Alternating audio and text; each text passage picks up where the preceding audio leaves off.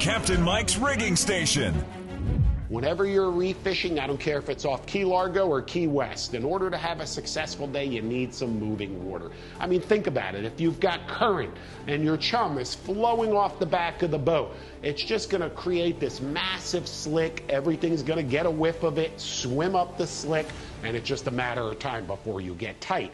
If you have no current, it's all just going to sink straight below the boat, and you're not going to create that long spread, okay, that long chum slick. So current is vital. And if the current is flowing in the same direction that the wind is blowing, well, you're in for some hot action, because that sets the stage for ideal conditions. You don't want the current and the wind to be opposing. Then what happens is your chum and your baits go under the boat, and it becomes quite challenging. If you can't find any current, you know, or if you anchor up in a spot and there's no current at all, gosh, I got to tell you, pick up and move. Do yourself a favor. Pick up and move, because you really need that moving water. It is that important to a successful day on the reef. Now, understand, I'm really not excited about the small 12 to 14-inch yellowtail snapper. If that's the only thing that's biting on the reef, well, of course, putting together a limit catch might be what you want to do, just so you can bring home some fresh fish for dinner, but that isn't really what excites me. I try and focus on the bigger stuff, the bigger mangrove snappers, potentially a trophy mutton, because again, 20-pound mutton snappers, 30-inch muttons will swim in 30 feet of water, okay?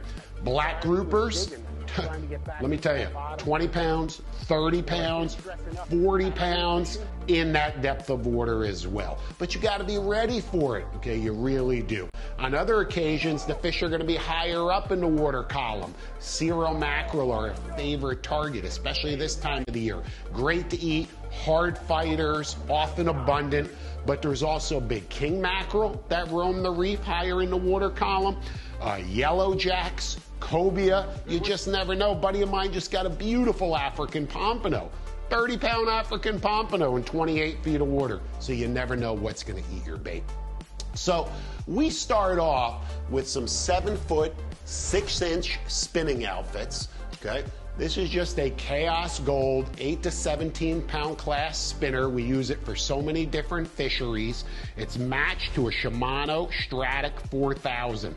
Plenty of line capacity. Not that I need it in this venue because I'm fishing relatively shallow water, but remember, a 30-pound king mackerel is a possibility. A big cobia, they're going to smoke you, so you really need to have some ample line capacity.